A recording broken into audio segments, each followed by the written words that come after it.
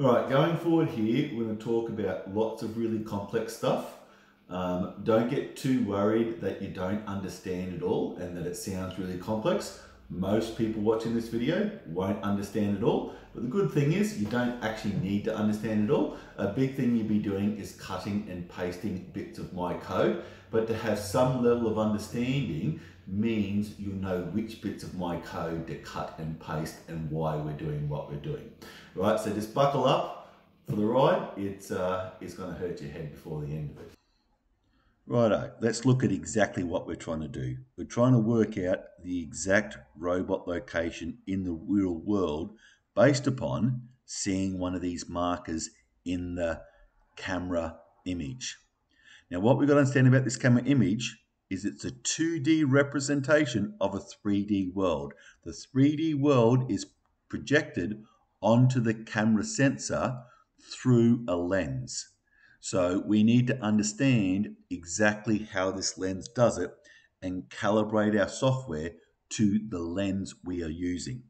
So if I go to Google lens distortion and I have a look through some of these here, you can see this first image here, you can see how the image is distorted by the lens. Then mathematically, they have done an algorithm to undistort the lens. So come down here a little bit further, I see two pictures here, both taken at the same time by the same camera, but they've swapped the lens. One's with a 15mm lens, and that causes stretching around the outside and compression in the center of the image, but gives you a very deep field of view. Then he switched to an 800mm lens, which doesn't give him very little distortion, but it gives him a very poor depth of view, so everything in the background's out of focus. Scroll down a little bit further. This here is radial distortion. So what happens is, because of the camera angle, the top of the child is much closer to the lens than what the feet are, and it causes this distortion here. So mathematically, they've undistorted it back to what it should really look like. So in order to be able to do this undistortion, so we have a good image, we need to understand or calibrate our software to work out how your particular lens of the camera you're using is doing this distortion. Rightio, let's look at writing some code to calibrate the camera. So I'm going to start up WinSCP so I can edit files on my Raspberry Pi. So I need to put in my IP address, my user Pi, and my password. Hit login. And you'll find on this side of the screen, I get all the files that are on my Raspberry Pi, and on this side of the screen, all the files and directories on my computer, and I can drag and drop from my computer to the Raspberry Pi and from the Raspberry Pi to the computer, and I can also edit the stuff on the Raspberry Pi. So here, if I go right click, I hit new directory, and I'm going to call it Aruco. I'm going to come into this Aruco directory and I'm going to create a Python file in here. Now, WinSCP does come with its own text editor, but it's pretty ordinary. So what I've done is I've gone to Options, Preferences, come down here to Editors, and I've changed my editor to Notepad++, which is an editor I like. But you could put a Python IDE in there and put star.py that the Python editor will edit all your Python files, but I'm using Notepad++. So if I go right click now, new file, this time we'll call it cam_cal.py. So camera calibration Python file. Press OK. It opens up here into the Notepad editor. I'm just going to paste in some pre-made code I already had. Right, this is the basic bare minimum code in order to take images from the camera and display them on the screen in a continual stream. Right, so we need to import the modules we need. Then down here, I've actually set up the window of where I'm going to display it. And the reason I've done that is I have a very small screen on my Raspberry Pi and I want it in an exact spot just so it fits well. So I've named the window and then I've moved the window to the exact location I want. This next line down here starts the capturing, sets up where it's going to take the images from. And then I've just set up the resolution and the frame rate. Now I've used 640 by 480 because if we have too high a resolution, it takes too long for the Raspberry Pi to process each image and you end up with a low frame rate. If you use too low a resolution, it doesn't give you very accurate position of the robot. So I've tried for 640 by 480 and I've gone for the highest frame rate I can get in that resolution. But actually have a look here at the specs for the Raspberry Pi camera. What you'll find in the V2 module, the new module I have, in 640 by 480, if you go over 40 frames per minute, you only get a partial field of view. And if we scroll down here, it shows you here, you just get a little slot in the center. Right? If I want the full field of view, I can only go to 40 frames per minute. Now, if I actually have a look up here at the V1 module, you'll see at 640 by 480, you can actually go up to 90 frames per second with a full field of view. So it actually seems the V1 module was better for frame rates at 640 by 480 than the V2 module. Coming back to here. All right. So then this next line is just setting up in order to work out my frames per second. Right? I go here into the main loop where I'm going to get frames, display them on the screen and go around. The first line here is actually to read a frame from my capture, and it returns the actual image frame and just whether it got one or not. Later on in the center here, this is where we're going to put all our processing code, but we have nothing in there at the moment. These next few lines is just to calculate the frame rate of the display. We just get the new time. What we're going to say is the frame rate is 1 over the new time minus the old time. And then we're going to set the old time to the new time.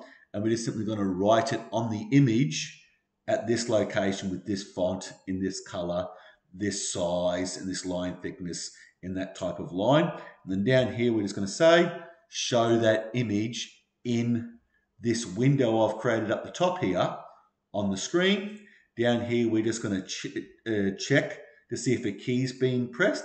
If a key has been pressed and it's Q, we're going to break out. And we're just going to come down here. That's going to release the camera, and that's going to release the windows we created, right? So it's going to loop around here until I press Q, taking a frame, calculating the frame rate, writing the frame rate on the frame, and then showing the frame, checking the key, going round and round again. So I'm going to save this. After I save this, just because I'm trying to record video and operate wirelessly to my Raspberry Pi, I find I can't record video and stay in sync if I have too many things open. So I'm just going to close my WinSCP. You won't need to close. It's just something that I'm going to do. And I'm going to then open my VNC viewer. And I'm going to log in. It's just my IP address here. Right? And I get this. So you normally open up like this. We can open up a terminal. Oh, I opened 2 terminals then. So we can change into the Aruco directory made, CD Aruco. If I actually have a look what's in here, you'll see my cam cal pi. So now if I go Python cam underscore cal.py, it will run it. And there we go. There I am on the screen there. And you can sort of see the frame rate I'm getting. It bounces around a little bit. That's just because I'm streaming it to my laptop. Once I stop streaming to my laptop and I'm just going directly on the little screen that's attached to it out on the robot, we won't have those laggy bits. So we calibrate the camera by taking lots of shots of a known object like this chessboard and then seeing how it's distorted in the camera image. So first off, we actually need to know the exact size of this checker, of each of these checkers on the checkerboard. So what I do is I have 1, 2, 3, 4, 5, 6, 7, 8, 9, and out to here is 10. So that's 10 checkers. So if I measure from one side to the other, it comes out to 263 millimeters.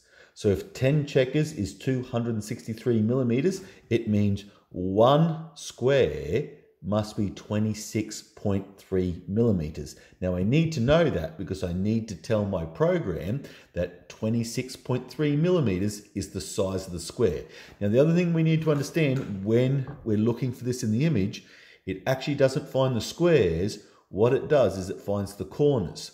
So although that there's 10 squares across here, there's only 1, 2, 3, 4, 5, 6, 7, 8, 9. 9 corners across, and 1, 2, 3, 4, 5, 6. 6 corners down. So this is a 9 by 6 checkerboard. And I have printed this out and stuck it down on this board to make sure that it's perfectly flat. So now what we're going to do is we're going to save some images of this checkerboard so we can do some calibration. So I've just added initializing 2 variables here, cal image count, the calibration image count we're up to, and the frame count. And what I'm going to do is in this loop going around here, each time around the loop, I'm going to increase my frame count by 1. If frame count gets up to 30, then I'm actually going to save that frame to a file called cal image, add whatever cal count we're up to, and JPG. I'm going to increase my cal image count by 1. I'm going to reset my frame count. So we go round and round and round. Each time it hits 30 frames, it will save one image and then reset the frame count. Go round and round and round, and it'll do that over and over and over till I press Q. So let's go now to our VNC. I'm going to run him. I'm going to get my board here. What I want to do is fairly slowly move my board in, move my board up and across to each side, and make sure I get the board at some nice angles and move him around. Move him nice and slow so he doesn't get bad focus. That's what I find. Take him a nice long way away, nice and small, and bring him in nice and close. Always making sure we're getting lots of different angles of the board. Really, really important, the board's at all different angles.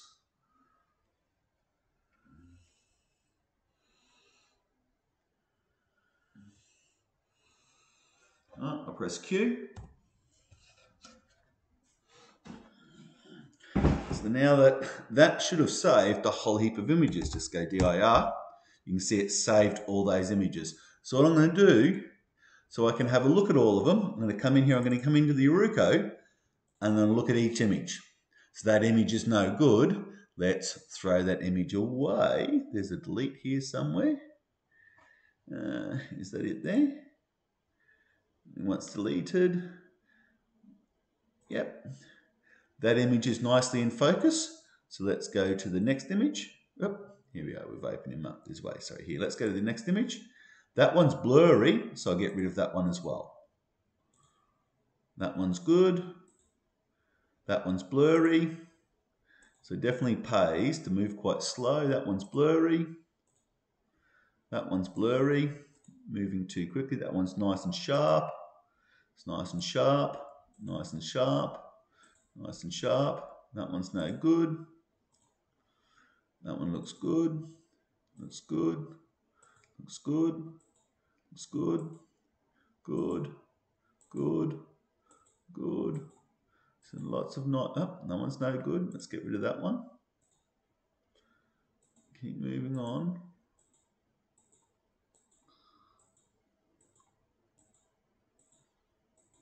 Oh, that one there. No, he's all right. Sorry, that one there. He's no good. Get rid of him. He looks all right. Looks all right.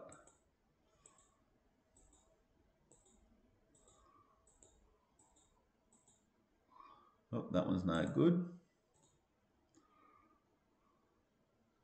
That one looks blurry as well.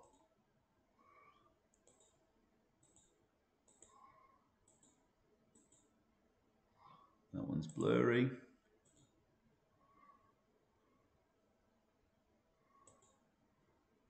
That one's definitely a little bit blurry there.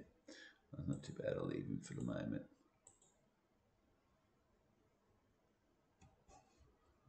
They just look a little bit blurry.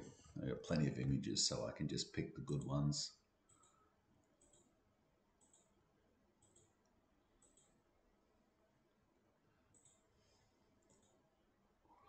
Yeah, I think that's all the way around then. Rightio, let's make another file now. And we're going to call him process.py. Right, I'm just going to paste in some pre-made code. So the first 3 lines is just importing the modules we need. The next 3 lines is the checkerboard. How many corners there are. It's 9 wide by 6 high, and each square is 26.3 millimeters. The termination criteria, I didn't look at this. That's just a cut and paste from the default values from the OpenCV docs. The next 2 lines here is a bit of NumPy magic where we create the NumPy array that holds the real world 3D images of the chessboard, 3D points of the chessboard. Right. The next thing what we're going to do is we're going to create 2 empty lists. One list for holding all the 3D points. This ones we just created up here. And another is an empty list to hold all the 2D image points we find in the images. This next bit here just loads up a list of all the JPG files, and then I'm going to cycle through each one of them, opening them up, converting them to grey, calling the find chessboards method, which will find it in 9x6. Right, if it does find some, what we're going to do is we're going to add to our list of 3D points another 3D point, and then we're going to refine the corners in the image. We're going to get sub-pixel values of it, a higher accuracy, and we're also going to add them to the list of our 2D image points. So we'll build up a list of 3D and 2D image points, right? Then we're actually going to draw it on the image, display the image, wait half a second, then go around and do the next image. So it'll do half a second on each image, displaying it. Once it's gone through all the images, it will close the window and then call this calibration camera method. And we need to pass to it the list of 3D points, the list of 2D points, and it does its magic and it works out the distortion matrix and the calibration matrix, all right? These 2 values here.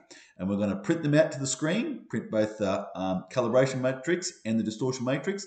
And then what we're going to do is we're going to open up a file and save them in a file.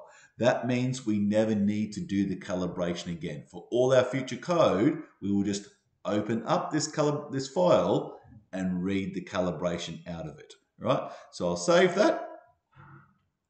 After I've saved it, make sure it's saved. I'm going to close that down. You don't need to close. I'm only closing because I'm streaming.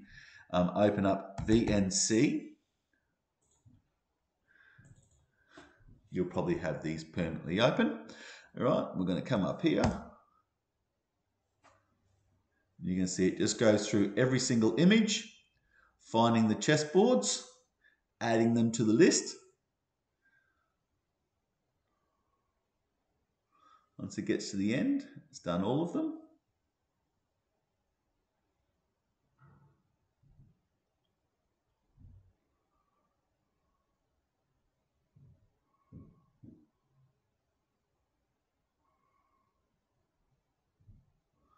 We had plenty of them. We should get good accuracy. It takes a while now to go off and do this calibration. So we'll just have to wait a little bit.